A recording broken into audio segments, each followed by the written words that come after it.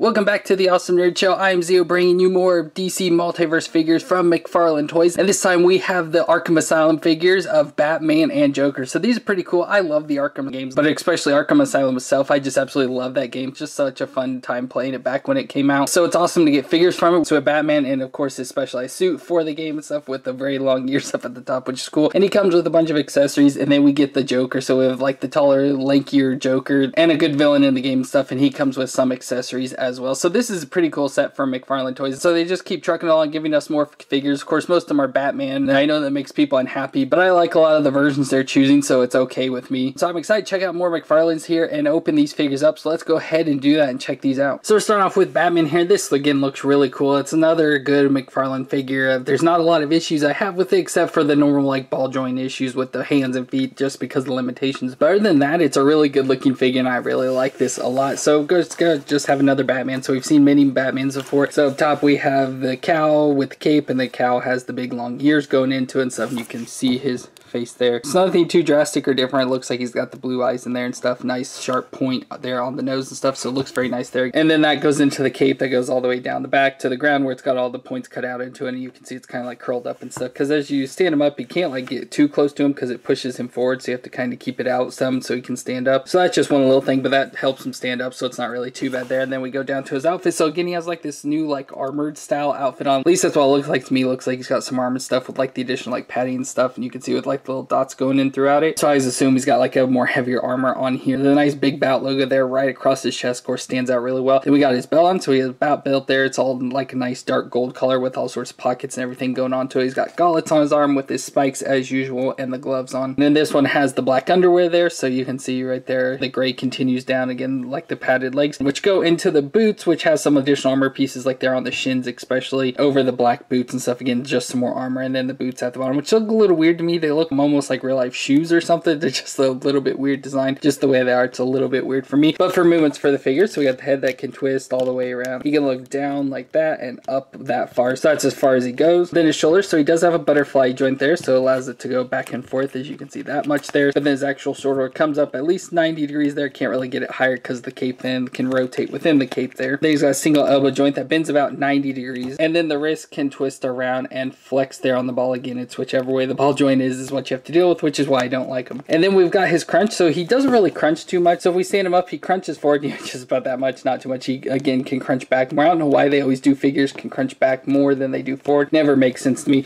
But he has a crunch right there at his chest, so you can see right under it. So that's where he twists and everything. So that's how you get the twist in him. And just has a little bit of rocker movement going on in there. But then he has a lower joint as well right at the waist, which you think would be like where the twist is, but it doesn't twist at all. It's just an additional rocker piece. So that's where you get the additional movement like back and forth down there. So just a little bit different, it seems to me. Then we got the hips, so the legs come out about 90 degrees. Again, you have to stretch them out just because the underwear part here get in the way. But then they come out completely 90 degrees, so you can do the splits. Then we've got his double knee joint that can bend up and go about that far there, so not too bad. Then the foot again, that's on the ball there. You can see the ball, and so the ball's straight on for this, so it can rock back and forth there. And then it has some like twisty, and it can twist all the way around and stuff. So just the usual, and the little toe joints there at the end as well. So again, everything on this figure is nice except for the ball joints. Kind of weird to get him to stand up, it seems like. I hate the ball joints just because you can only move the back and forth in one direction usually, and so it's a little bit annoying. But it's Batman, so he comes with a lot of accessories. So he comes with a grapple gun here, so very nice looking gun. Nice big old grapple there on the end, you know, looks kind of like a bat design, almost like an H so for this version, but we'll go ahead and put that in his hand. And then of course he's got to have battering, so we get two different versions of battering here, so it's obviously the same battery. It's folded up at this point, and then when it's extended out and he actually throws it, which always a part that annoyed me with the game was when you had the controlled battering and you had to fly it around and hit the switch and stuff. I always crashed it all the time. But we got a battering there too, so that's awesome as well. So we'll stick that into his hand. But now we have the issue again of like all these accessories. So like this, obviously we could probably try and stick it just in his belt, just to put it somewhere, just stick it in like that. But then obviously that's where it goes and doesn't look very good. And then he also comes with a bat bomb here, so a little like gas bomb thing, pellet that he can shoot off. Fun little thing there that would obviously fit in his hands too as well.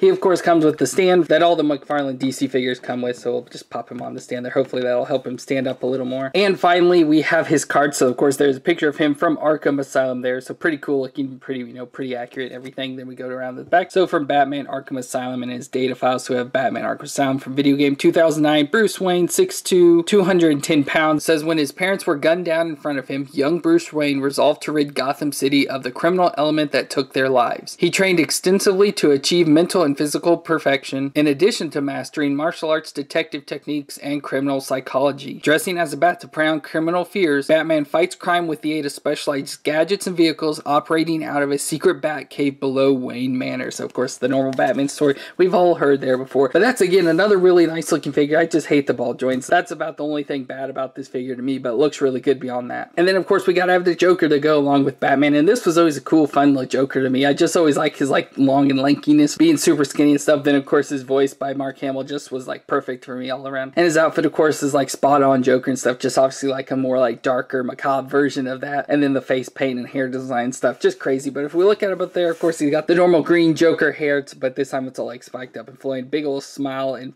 green eyebrow stuff. We'll see that closer in a second. Purple suit, yellow vest on with a yellow shirt underneath, and you can see the frills coming out there. Green bow tie, flower on his lapel. He has a belt buckle on with the classic like Joker logo head on it. He has a gold chain going down into his pocket, which kind of makes like a backward J, which is cool. And the pants go down to the feet, where he's got the black shoes on with the white coverings over the top of him. So very cool, fun looking Joker, and I like his suit has the tails on it. So just a very cool looking Joker overall. So if you look at his face, there's his face. It looks very creepy, very weird and demented. Of course, perfectly fit for Joker. Nice big long chin that comes to a point and stuff. Just I love the overall design of this Joker, but the head just looks cool overall. And as you can see, a closer look there at his suit, and you can see all the designs and details going into the suit, all the texture that they included into it and everything just looks super nice all the way down. But for movements are gonna be about pretty much the same as Batman, so his head can twist there all the way around. He can look down and up about that far. Shoulders do come out 90 degrees. It does have the same thing for the butterfly joint, but his does not move at all. I don't know if it's just stuck or what, but he doesn't really have any butterfly joint at all. But it can rotate all the way around. He has the bicep twist,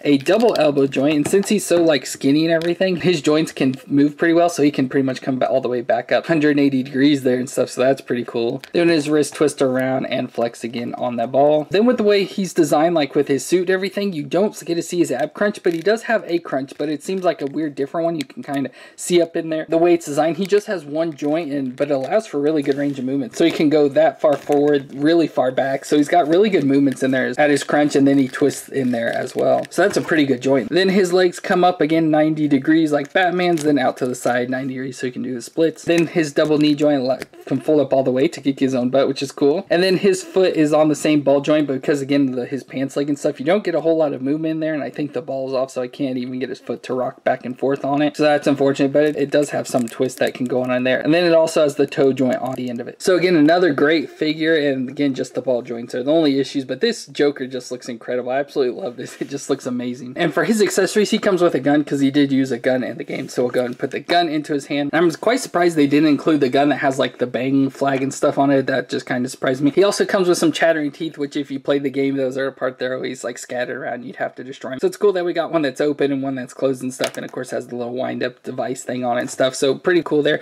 He does have a hand. It looks like he can hold it. We'll have to see how well he holds it. Of course, probably won't stand up very well though with it. So I was able to get him to hold the teeth, but I kind of just slid his teeth in between his like fingers and stuff, like these two fingers. So the little wind up part I was able to get in there. So he kind of holds it like that. So doesn't hold it perfectly, but he can at least hold the teeth in his hand, which is cool. He of course comes with the stand, so I'll just pop him on that. And then of course we have his card. So there's again the picture of the Joker there. I think pretty good representation and transition there. So it's Joker from Arkham Asylum. So Arkham Asylum 2009 once again. His real name is unknown. He's 6 foot tall, 160 pounds. And it says an insanely homicidal supervillain, the Joker's white skin, green hair, and blood red lips belie the chaotic nature underlying his cartoonish appearance. The self-styled clown prince of crime has no superpowers beyond a capacity for incredible violence and a skill at creating deadly mayhem. He frequently concocts elaborate schemes to entrap his nemesis, Batman. So pretty just basic there for the Joker. But once again, I think this is an absolutely incredible figure, and I can't recommend it enough if you like Arkham Asylum. So that's gonna be it for the McFarlane DC Multiverse Batman and Joker from Batman Arkham Asylum. I think these are both pretty good figures. So if you don't have a Batman, this one would do just fine, especially if you like the look with the longer count stuff. But if you don't, I completely understand just skipping out on this one. It's just another Batman figure. But the Joker, I think, is incredible. Obviously, it doesn't go along perfectly with all the other figures because it's the game version, but I just think this version is absolutely incredible. Just all its movements and everything are just perfect for the Joker. So I can't recommend that Joker enough. But let me know your opinions down in the comments down below. But thank you all for checking out this video today. Be sure to hit that subscribe button down below. And don't forget to check out our Wonder Woman figures over here on the left and all our DC Multiverse figures on the right. Thank you all for watching this video. Remember to stay awesome out there, and I'll see you next time.